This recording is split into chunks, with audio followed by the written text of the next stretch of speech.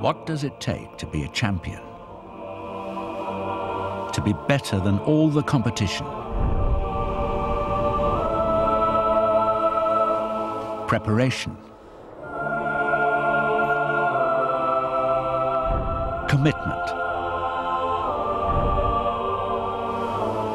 Execution. An obsession with perfection. To create the ultimate racing thoroughbred allows no compromise. In sport, the name of Wild Oats has become synonymous with the relentless pursuit of success. 3 consecutive Rolex Sydney to Hobart victories have made Bob Oatley's Wild Oats one of the most dominant marks in the sporting world. And following in its wake, the horse which also bears this proud name.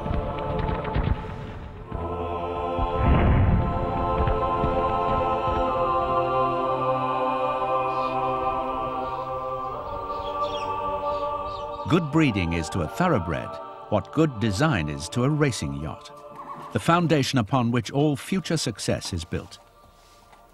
And in the heart of Australia's Hunter Valley, 250 kilometres from Sydney, the Edding Lassie stud is where the latest winner from Bob Oatley's stable took shape. Established more than 150 years ago, it's produced countless classic race winners and set new standards for achievement. And recently there's been a very special addition to the Oatley dynasty.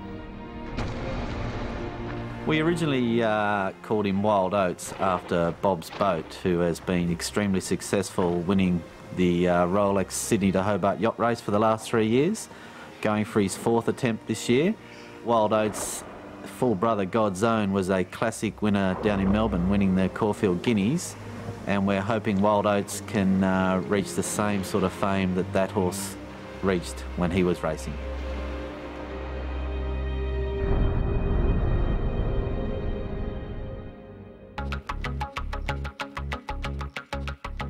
In a career that spanned over 60 years, Wild Oats' owner, Bob Oatley, has succeeded in everything from coffee growing to wine producing, and now resort development. But sailing is his passion, and one race his obsession. It really started with the first canoe I bought, which was very cheap and very ugly. And I made sails for it myself and set it up with a fin case and started to sail it, which was easier than paddling. I got sick of paddling it. And that developed to dinghies and then to a 12-foot skiff, which was so much fun, and it's been my major sport ever since. In 2005, Bob Oatley commissioned designers Reichel Pugh to create Wild Oats 11, a 98-foot super maxi that for the last 3 years has made one race its own. The Rolex Sydney to Hobart race is, without a doubt, the major race in the world for me. As a sailor, I would say in this part of the world it's the most important race to win and perhaps the hardest to win. The breezes can be so different on any sector of the race, and it's really an enormous challenge. Only one boat had ever won the Sydney to Hobart 3 years in a row, until Wild Oats, that is, last year. And if the desire to achieve an unparalleled 4 in a row is an obsession for Oatley, Wild Oats is an addiction for those who sail her. I just love the horsepower of Wild Oats. You know, they're amazing machines, and we've been sailing America's Cup boats and all those, you know, a lot of boats all our lives, you know, but there's nothing like these things at sea. You know, we put a new lighter bulb on the boat, which has made the boat a lot faster downwind, which is exciting, and you know, we put some new ballast, water ballast systems in, so you know, we're sort of set up really well for any conditions Mother Nature throws at us. Wild Oats' closest rival for line honours is Scandia, the super maxi from Melbourne. Skippered by Grant Warrington, it won in 2003 and is now heading south for the 6th time. Also in the hunt to be first across the line is race organiser Matt Allen's Ichiban, with podium finishes in both 2006 and 2007. It could have an outside chance if the race becomes an upwind battle. He may not have the budget or the technological edge of his Supermaxi rivals, but Andrew Short's ASM Shockwave 5 could still spring a few surprises if the weather goes his way. I've got a great team of guys that sail for the love of the sport rather than for the money. None of them get paid. And so for those reasons, yeah, we're a bit of an underdog, but I was lucky enough to jag a good boat for the right price and hopefully have a good chance of taking the win.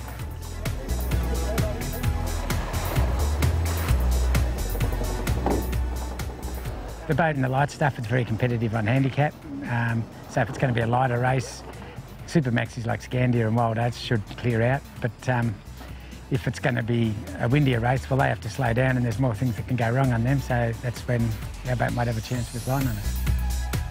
From the start line in Sydney's world-famous harbour, the fleet begin their gruelling 628-mile journey south across Bass Strait before reaching the finish line in Tasmania's capital, Hobart.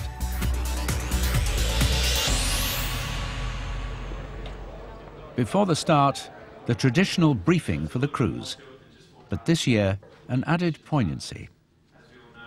Good morning, I'm Matt Allen, the Commodore of the Cruising Yacht Club of Australia, and I'd like to welcome you all to the race briefing for the 64th Rolex Sydney Hobart Yacht Race. This year's race marks the 10th anniversary of the ill-fated 1998 Sydney Hobart Yacht Race. 5 yachts sank in a race that changed our sport forever. May I ask you all to join me in a minute's silence to remember the lives that have been lost during and because of the race since 1945.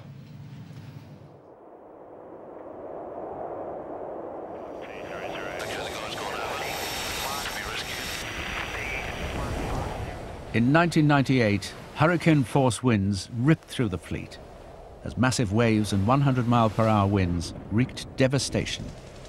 6 lives were lost as the rescue services battled to save the stricken competitors. But out of tragedy came hope for the future. So many changes have been made to the way the race is conducted by the club.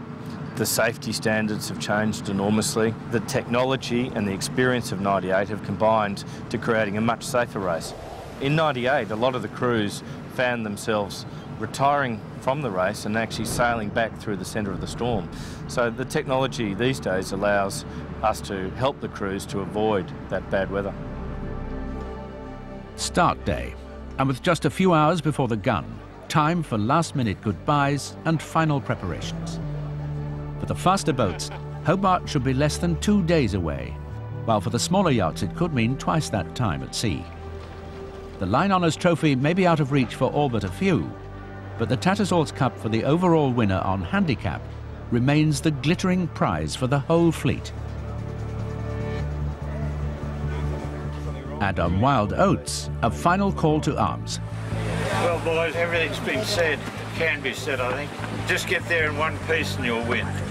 I think that's, the boat will do the rest for you.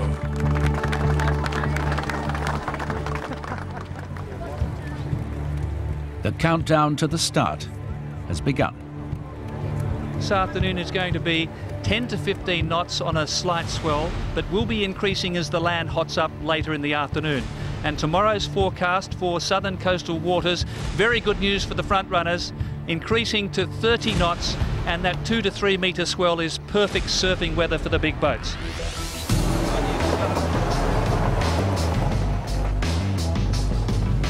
Just be ready for anything, okay?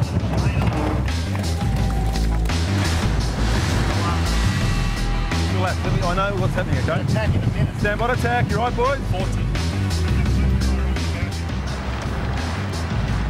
Get up there, I want to get up there. On the go. Keep up, Delarue! Full speed, let's go. 30. East lane, east lane, east lane. East lane, box, east lane. East lane. 5, 4, 3. Trim up, Moss, go, Moss. I say that's a clear start.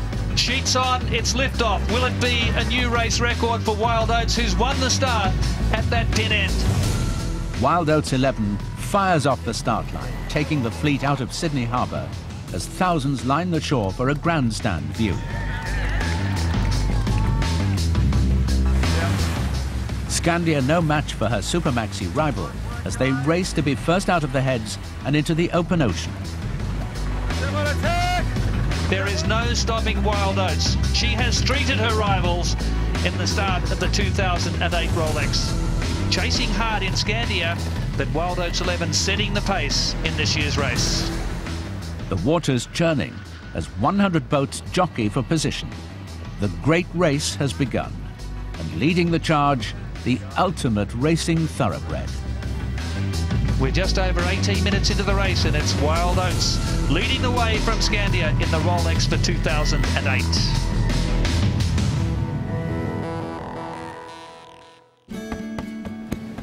For the first time ever, Switzerland has an entry in the Rolex Sydney to Hobart. Dario and Sabina Schwerer have spent the last 6 years on a unique expedition, climbing the world's highest mountains and sailing the oceans using only the power of the human body and nature. They're also sharing their message of renewable energy on the Top to Top project with the school children of the world along the way. Pachamama, a 50-foot cruiser, has become the family home for the last few years. Although Salina and Andri cannot participate in the race, they're as comfortable on the water as any professional. We have done so far about 30,000 nautical miles. Salina has 12,000 and Andri has about 6,000 nautical miles. With 2 years old, that's not bad. They grow up on the boat, that's their home, and they don't know anything else, so they are really, really good. They climb and take the ropes and do things. So they are really adapted to the boat, and they love it. Yeah. I just cannot believe that we are now here and joining this Rolex Sydney to Hobart Yacht race. The battle for overall honours is as competitive as ever. And Yendiz, a Chinese-built 55-footer, is one to watch. And of all the skippers heading south, one has more incentive than most to get to Hobart. The first member of the Ross family arrived unwillingly in Hobart in December 1836. Courtesy of a court in Inverary, Scotland, she had a free 7-year holiday in Hobart. Once we discovered that, we acquired the sail number 1836. Ironically, end up in the same place as the sort of family started. It just means a lot, really. We've built this boat to try and win overall. It's an extremely good boat, very, very strong team, and we're well prepared and highly motivated, so the weather's the weather. The only authority we have is how we respond to it. Doesn't matter who you are, right? The weather's the weather and has the last say. As the fleet make their way down the New South Wales coast, the race record-breaking conditions have not quite materialised. Yendiz are early leaders on handicap, and life is good. So we're about 36 miles east of Ulladulla. We've got about 20 knots of wind out of the north-northeast. We're currently lying second in the IRC. We've got the TP52s back there and Quantum out here, so they're our main competition. Behind the Super Maxis, the battle for third is heating up, with Shockwave 5 just 6 miles behind Itchy Barn.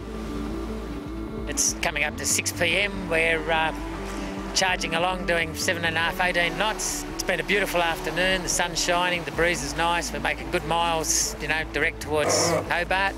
Shares are up, things couldn't be much better at the moment. In the race for the Tattersall's Cup, 2002 winner Bob Steele's Quest, a TP52, is making an early impression. But there's a long way to go.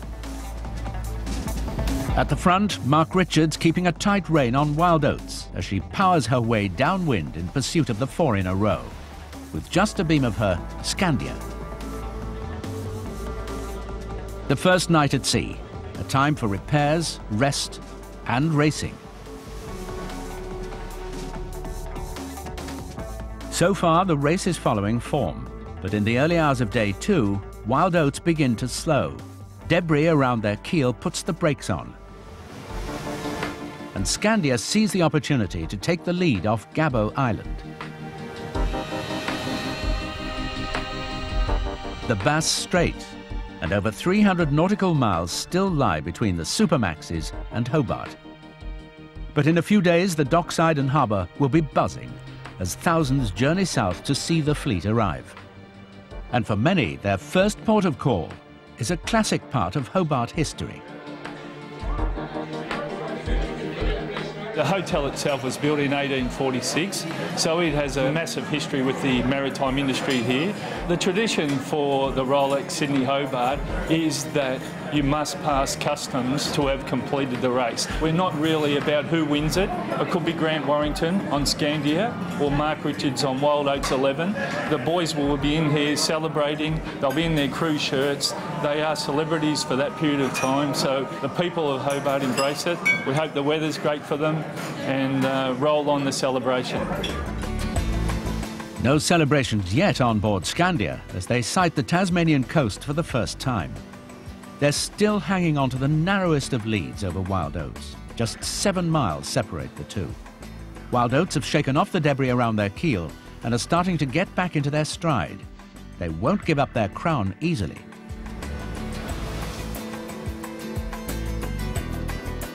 And ASM Shockwave's Southern Ocean sleigh ride continues. Here we are into our second day on the ASM Shockwave. We're just off the Tassie coast, just off St Helens, currently lying in third place over the line, and I believe we're still in the top 10 on handicap, so pretty happy with the way the boat's going at the moment. We can't slacken off though, because we've still got Ichiban's only about 7.5 miles astern of us, so we're pushing hard to try and keep ahead of her. The upwind conditions that Ichiban need to really press home their advantage still haven't materialised. But for most of the fleet, the champagne sailing of this year's Rolex Sydney to Hobart is a welcome change as they push southwards. Very well, thank you.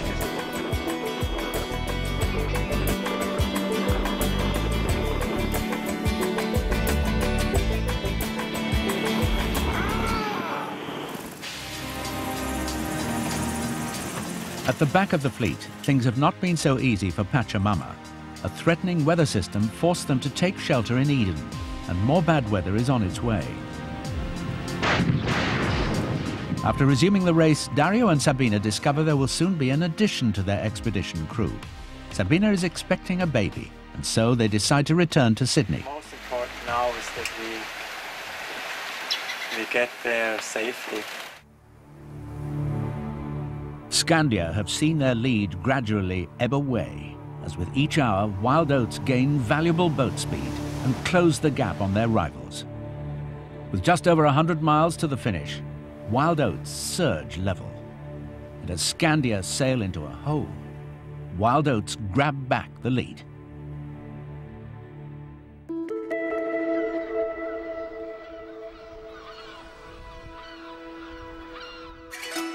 For any sailor in the Rolex Sydney to Hobart, one of the most welcome sights is the Iron Pot Lighthouse, marking the entrance to the Derwent River and the home stretch into Hobart. Built in 1832, it's been a powerful symbol to sailors for generations. I've done 14 Sydney-Hobart races. Getting to a safe haven after being bashed around at sea and coming around the Iron Pot, it was like coming home every time. It was fantastic. You know, once you turn the Iron Pot, you know, you're home.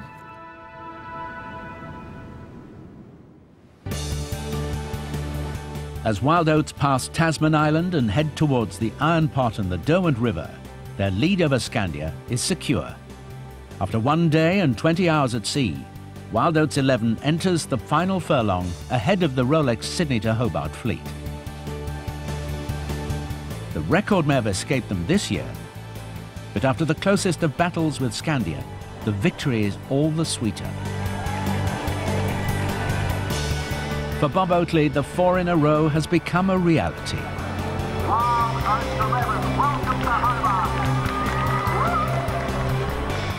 An emotional reunion between owner and skipper as the scale of their achievement dawns.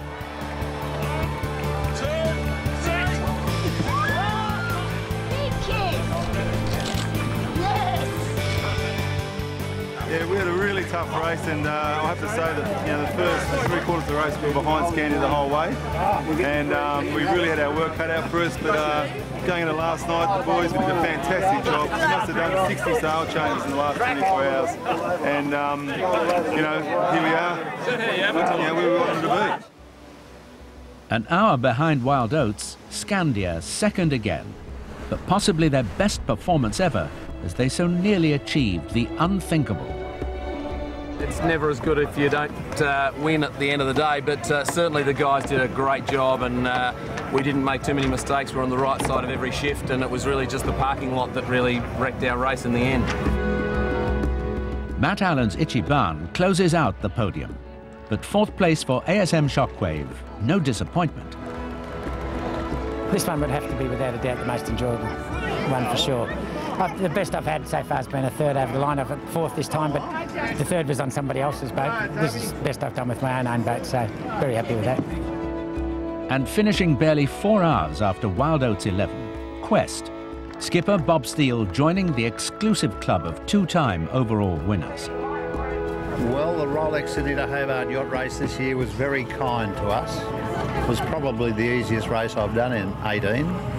Having said that, there were parts that you wish, maybe you were somewhere else. But it was a fantastic race, and we were here in record time. So we're very pleased, and the crew, as I said, fantastic.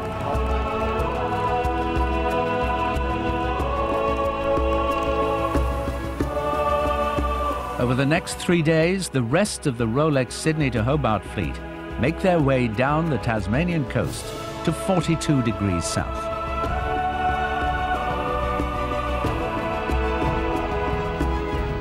And in Hobart, the crews receive the warmest welcome in offshore sailing as thousands gather for the annual celebration.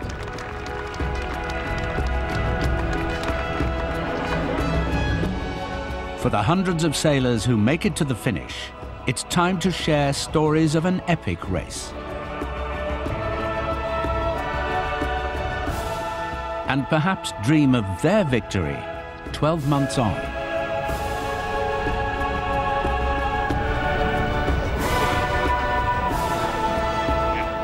How much does it mean to me? Well, it's the best toy I've ever had, and ever likely to have. It's a fantastic boat.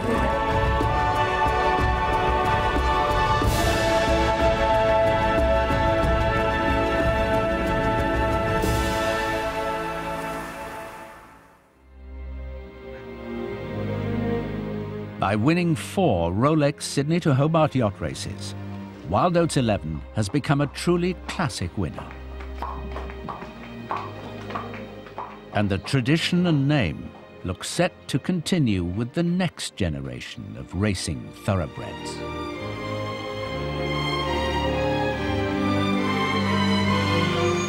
Next time, we're in Miami, USA, to look at what it takes to create a championship-winning team with Jim Richardson's Barking Mad.